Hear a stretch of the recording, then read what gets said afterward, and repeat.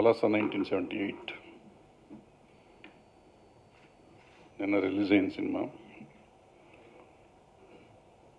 అద్భుతమైన రివ్యూస్ వచ్చినాయి. ఈ రోజుల్లో రీసెంట్ టైమ్స్లో అనుకుంటే లాస్ట్ 2-3 years or 4 years నుంచి తీసుకునేది సినిమాల్లో తీసుకుంటే ఇంత చిన్న సినిమాకి ఇంత అద్భుతమైన రివ్యూస్ వచ్చిన సినిమా ఇదే మొదటిది అనుకుంటున్నాను నేను, నాకు గుర్తున్నంత వరకు. మేము చాలా చిన్న సినిమాగానే తీసాం. అంటే చిన్న సినిమా అంటే నిడివి తక్కువ కాదు, నిడివి అంతే ఉంటుంది, ఖర్చు అంతే ఉంది, అదే కెమెరా ఉంది. నిన్న చెప్పాను నేను, ఆయమ్మ చెప్పినప్పుడు అట్ట చిన్న సినిమా కాదు. బడ్జెట్లో తక్కువగా చేసిన సినిమాకి, ఆర్టిస్టులు కొత్త వాళ్ళు ఉన్న సినిమాకి మంచి ఓపెనింగ్ వచ్చింది. ఇంకా స్టడీగా ఉంటుంది. మాకు ఆనందంగా ఉంది మంచి సినిమా తీసామని. చూసిన ప్రతి వాళ్ళు మమ్మల్ని మెచ్చుకుంటున్నారు. పర్టికులర్గా రివ్యూస్ అన్నీ అద్భుతంగా రాసినాయి. సో ఈ ఆనందాన్ని పంచుకుంటూ ఇవాళ మీతో మాట్లాడాలని ఈ ప్రెస్ మీట్ పెట్టాం. దీన్ని మీరు సక్సెస్ మీట్ అంటారు, లేకపోతే సంతోషంగా మిమ్మల్ని కలిసామనుకుంటారో, మీరు ఏదన్నా అనుకోండి. ముందుగా డైరెక్టర్ గారిని మాట్లాడాల్సింది కోరుతున్నాను. అందరికీ నమస్కారం.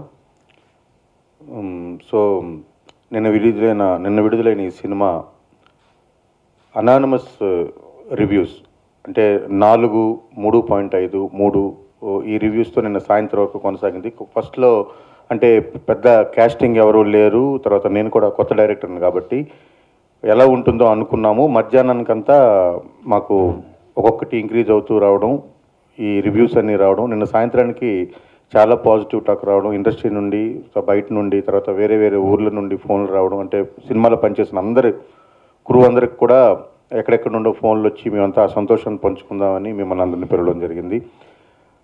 భరద్వాజ్ సార్ చెప్పినట్టు పరిమితమైన బడ్జెట్తో తీసినప్పటికీ ఈ సినిమా చాలా పెద్ద విజయాన్ని సాధించింది.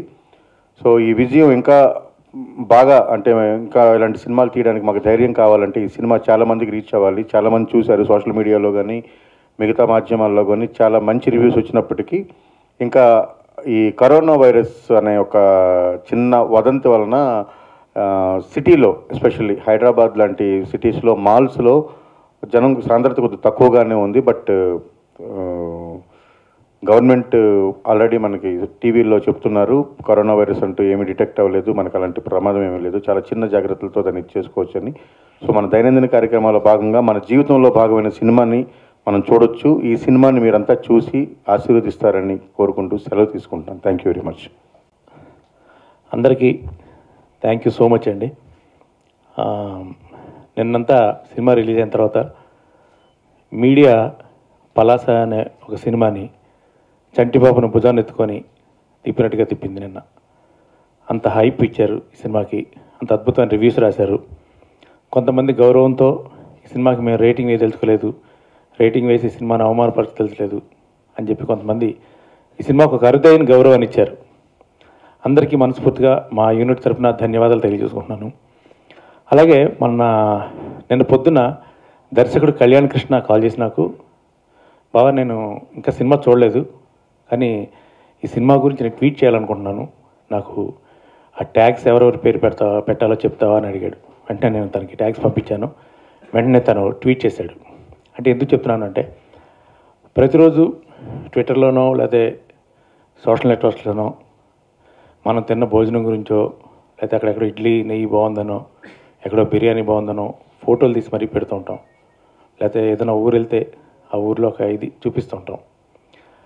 ఒక మంచి సినిమా వచ్చింది అన్న విషయం మీ దృష్టికి వచ్చినప్పుడు, ఆ సినిమా ఇలా వచ్చింది అని చెప్తే కూడా ఈ సినిమాకి చాలా హెల్ప్ అవుతుంది. మీరు చెప్పక్కర్లేదు, కానీ ఇలాంటి ఒక మంచి సినిమా వచ్చిందట అని ఒక చిన్న మాట సాయం ఇలాంటి సినిమాలకి ప్రాణాన్ని పోస్తుంది. దయచేసి నేను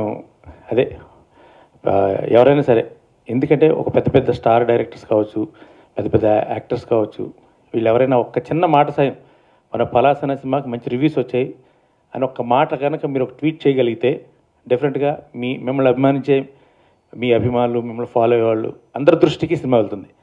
ఎందుకంటే హానెస్ట్గా మాట్లాడుకోవాలి మనం. ఇంకా చాలామందికి పలాస అనే సినిమా రిలీజ్ అయిన విషయం చాలామంది తెలియదు. నిన్న మీడియా ఇచ్చినటువంటి ఆ ప్రోత్సాహంతో ఈ సినిమా ఈరోజు విడుదలైంది, మార్కెట్లోకి వచ్చింది, థియేటర్స్లో ఆడుతున్న విషయం చాలామంది తెలుస్తుంది. ఈరోజు పొద్దునుంచి చాలా ఫోన్లు పెరిగాయి. సో అంటే ఇప్పుడే ఈ న్యూస్ అలా వెళ్తుంది. ఇలాంటి సమయంలో ఎవరైనా పెద్దవాళ్ళు, సినిమా ఇండస్ట్రీలో పెద్దవాళ్ళు పెద్ద మనసు చేసుకొని ఈ సినిమా గురించి ఒక మాట సాయం చేస్తే డెఫినెట్గా ఈ సినిమా, తెలుగు సినిమా పరువు నిలబెట్టేదే కానీ పరువు తీసే సినిమా అయితే కాదు. హానెస్ట్గా చెప్పగల విషయాన్ని. ఎందుకంటే ఈ చిత్ర నిర్మాత కావాలంటే ఒక బూత్ సినిమాను, ఒక సెక్స్ సినిమాను తీసి డబ్బులు సంపాదించుకోవచ్చు.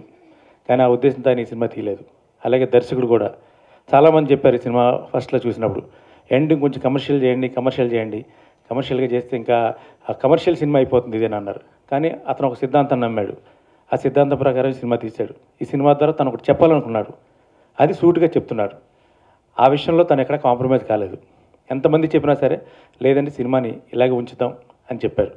బట్ ఈవేళ ప్రతి రివ్యూల్లోనూ ఏదైతే మైనస్ అని ముందుగా సినిమా చూసిన వాళ్ళు చెప్పారో అది ఈరోజు ప్లస్ అని చాలామంది చెప్తున్నారు ఆ విషయాన్ని.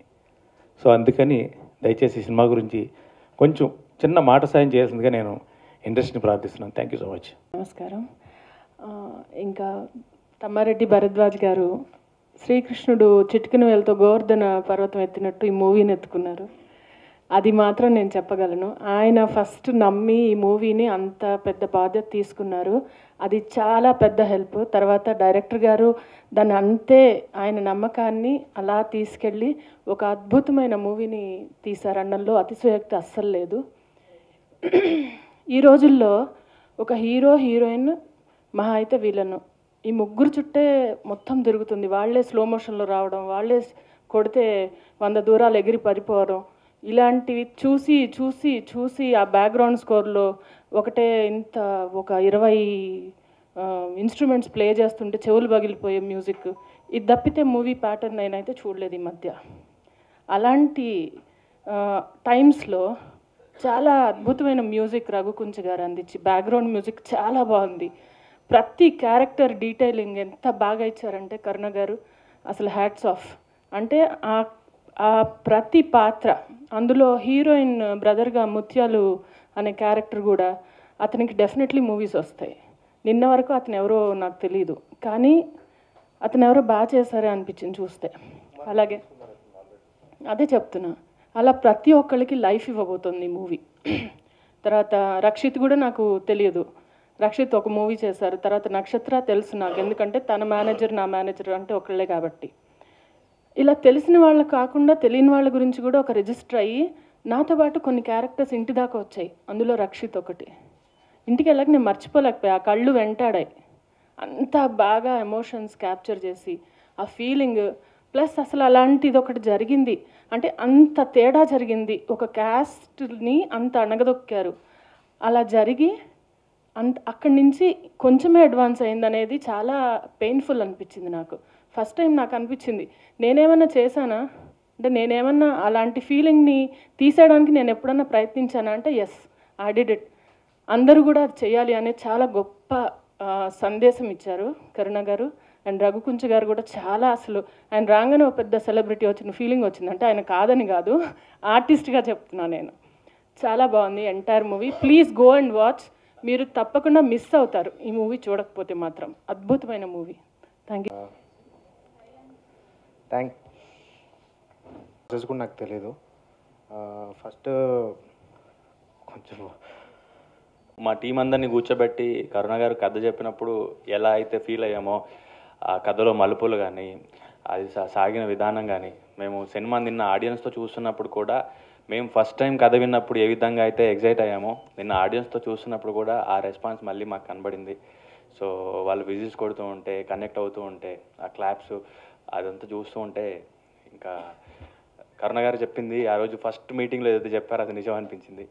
సో కమ్మటిపడం, అసురన్ ఇలాంటి సినిమాలు చూసి మనం సోషల్ మీడియాలో రాసుకుంటూ గొప్పలు చెప్పుకుంటాం, బలి తీస్తారు సినిమాలన్నీ, అక్కర్లేదు, ఇప్పుడు తెలుగులో కూడా తీశారు. సో ఇంకా బాగా ఆదరిస్తారని కోరుకుంటున్నాను. Thank you. పట్టించుకుని దళితుల కోసమే తీసిన సినిమా ఇది. రండి సినిమా చూడండి. ఎవరు చూస్తారు? మీకోసం సినిమా చూస్తే ఎవడైనా చూస్తాడా? ఎవడు చూడ్డు, మీరే చూడాలి. వచ్చి చూడండి. మీకోసం తీసాం, మిమ్మల్ని గురించి చెప్పాం, మీ సంగతులే చెప్పాం. చూడండి, చూసి ఆనందించండి. దాన్ని భవిష్యత్తు తరాలకి అందజేయాలనే ఉద్దేశంతో తీసిన సినిమా ఇది. దీంట్లో ఎవరన్నా క్యాష్ చేసుకుందామని కాదు, దళితుల్ని పైకి పెంచాలి, లేకపోతే డబ్బున్న వాళ్ళని ఇంకా పైకి దించాలని చేయలేదు. ఈక్వల్గా చేసాం. డబ్బున్న షావుకారులు వాళ్ళ అన్నదమ్ముల మధ్య పేచీ చూపించాం. వాళ్ళు కూడా డబ్బున్న వాళ్ళు, పెద్ద కులాల వాళ్ళు కూడా కొట్టుకుంటూ ఉంటారు. అన్నదమ్ములకి పడదు, ఒకరినొకరు చంపుకుంటున్నారు. ఇట్లాగే డబ్బు లేని దళితులు ఒకరినొకరు ఎక్స్ప్లాయిట్ చేసుకుంటున్నారు. ఎవరిని ఎక్స్ప్లాయిట్ చేస్తున్నారు, ఎట్లా ఎక్స్ప్లాయిట్ చేస్తున్నారు, ఇన్ని చెప్పాం. ఎవళ్ళు ముందు తరాల కోసం ఏం కావాలని చెప్పాం, అది కమర్షియల్గా చెప్పాం. ఇంతకంటే ఏం చేస్తాం? ఇది కూడా మీరు చూడకపోతే మీ కర్మ అనుభవిస్తారు మీరు, అంతే. Thank you, bye.